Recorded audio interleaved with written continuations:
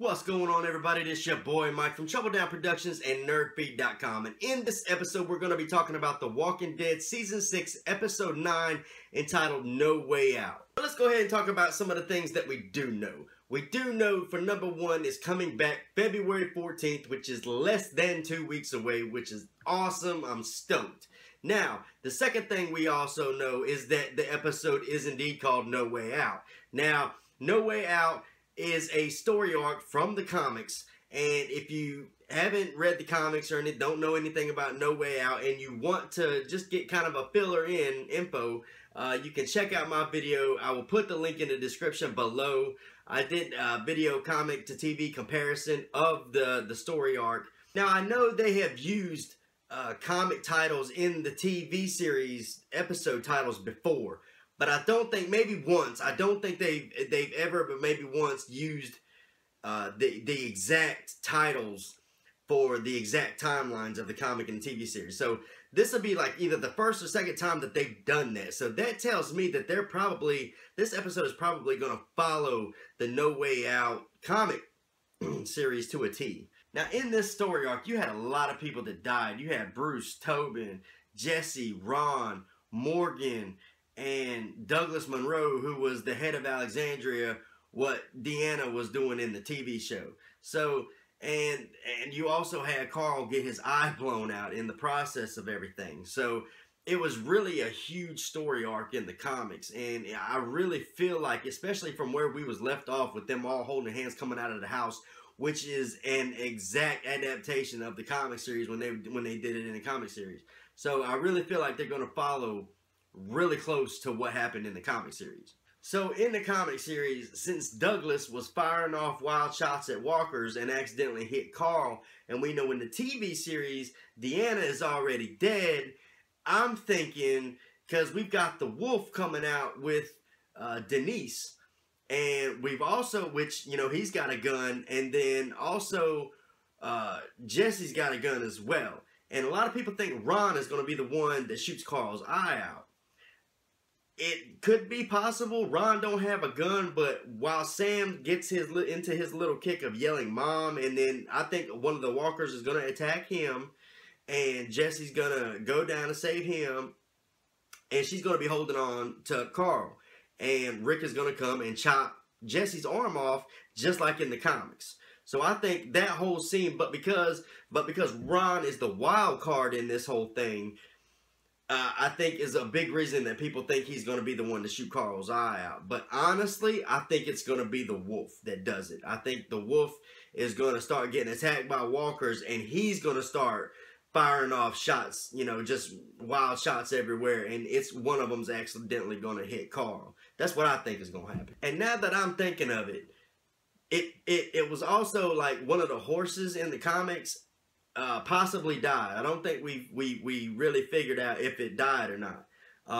But I'm thinking now with that picture that we seen with Morgan on the horse, that kind of symbolized, because Morgan and the horse possibly, you know, Morgan definitely died in the comics, and then the horse probably died.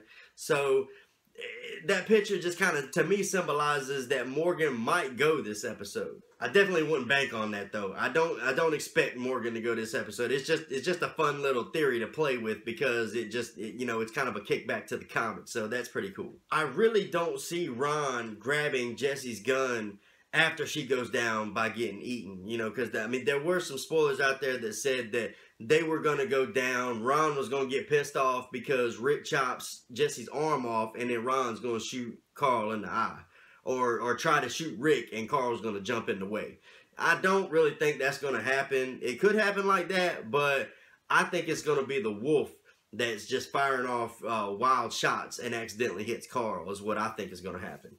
But because the wolf, when he had Denise and he was going backwards out of the house, I do believe that, you know, with the streets being flooded with walkers the way that it is, I don't see him getting out of that. I see, you know, the first thing that pops into my mind is him backing up, holding the gun towards all of the rest of them, and walkers getting up on him and biting him everywhere, and him just like letting her go and firing off wild shots everywhere, and one of them hits Carl.